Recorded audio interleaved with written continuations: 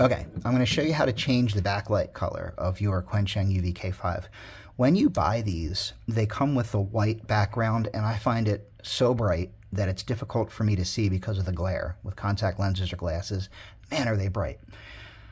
And it's not just me. When they issued the UV-K6, they corrected that by putting an orange filter in to take down some of that intensity. So I know I'm not the only one with this issue.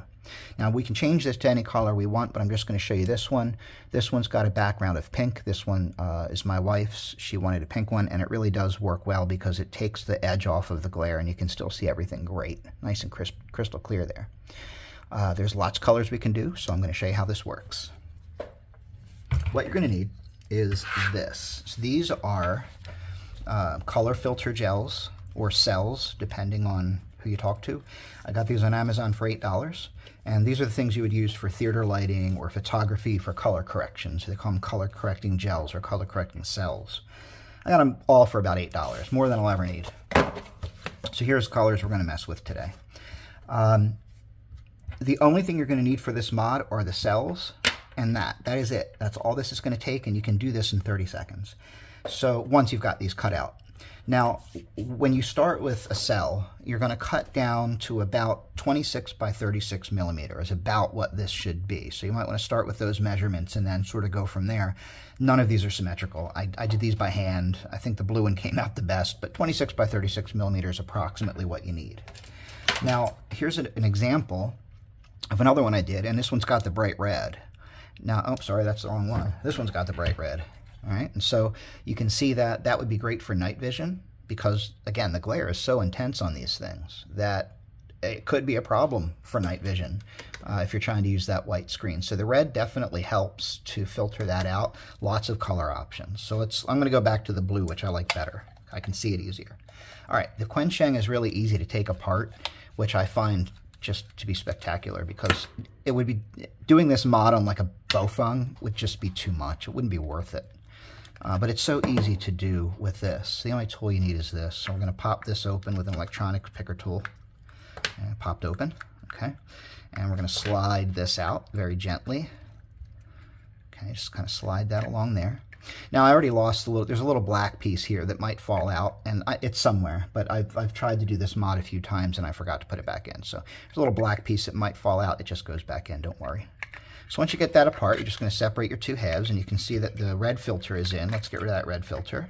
And these are going to come out. I'm going to place the blue filter, which is pretty close to what I want. I already cut it out. Fits pretty well.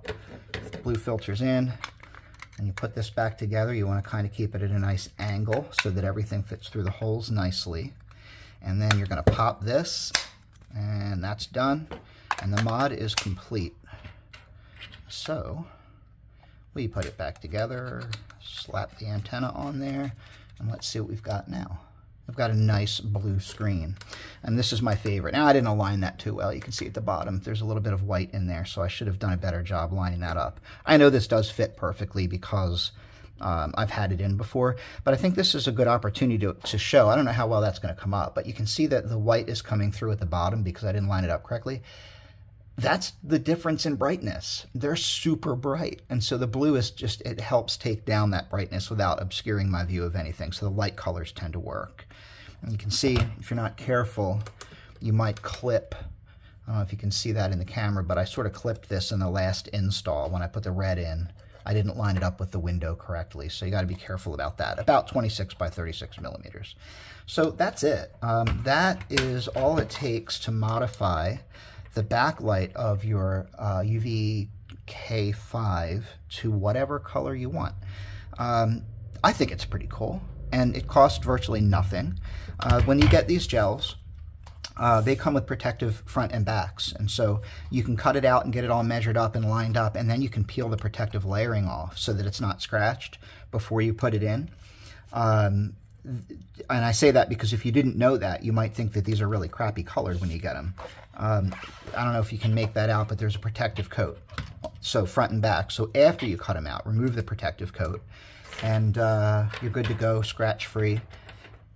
But I think it's pretty cool that you can make that adjustment that quickly.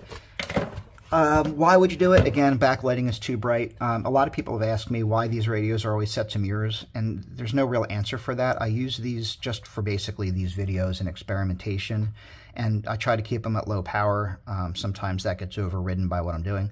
But if I hit transmit, well, no matter what I'm doing, it's legal on mirrors, as long as these are at low power. And so they're just perpetually there. But of course, this applies to any Quensheng. And it's just that people have asked and said, why is everything always set to mirrors if you're a general class amateur operator? Well, because it is. That's what these radios are set to.